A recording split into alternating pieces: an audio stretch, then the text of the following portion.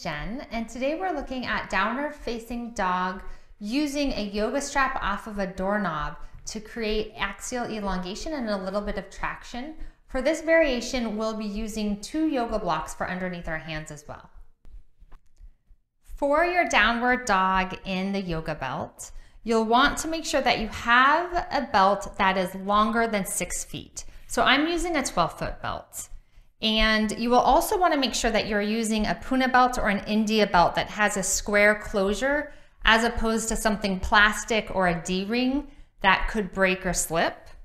To measure the loop, you will find a place where when you step in it, the belt is just, say, an inch or so below your frontal hip point. So that's how big of a circle you need. And then you will take the belt over the top of both doorknobs and underneath.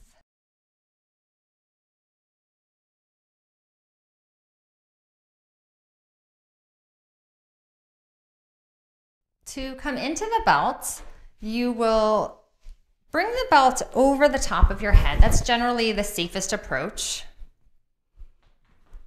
You can check to make sure that the belt is still looped on both of the doorknobs, and you'll walk forward until the belt is taut.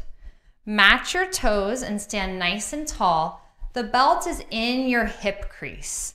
So when you start to fold, the belt is right into the fold. Folding at the hip crease, and you'll place the fingers on the block, keeping the spine nice and long. And then you'll place the hands down on the blocks and you'll start to walk your feet back. And you'll start to walk your hands forward. The blocks can go as wide as the mat. And the blocks, they may be on the high side, they may be on the low side. Right now, these blocks are on the medium side. So the height is medium height. And it's really just going to depend upon your spine and your setup. You want the blocks at the level that keeps your spine with the maximum length and elongation. And then here we can take some breaths lengthening.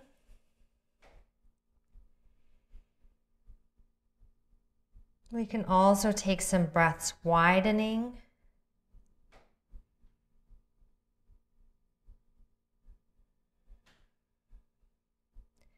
You might want to spend a little bit of time breathing into your specific concavities.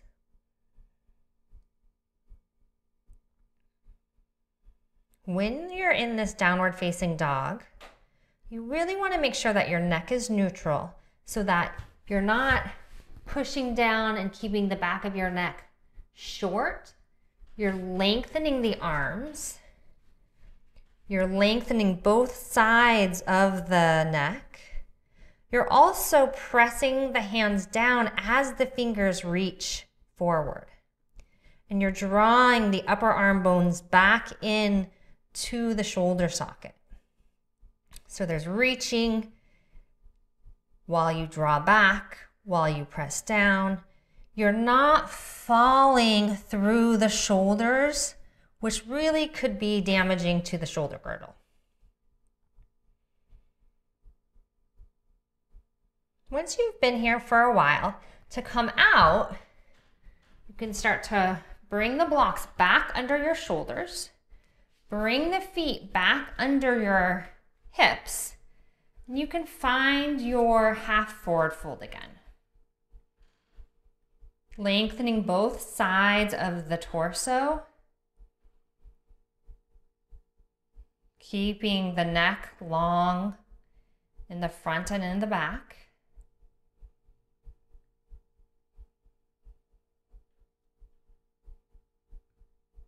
Notice that the belt is still taut. I still have a little bit of weight into the belt. And then placing the hands on the hips, you'll press your feet down as you bring your spine back up. And then to come out, you'll take the belt over the top of your head again.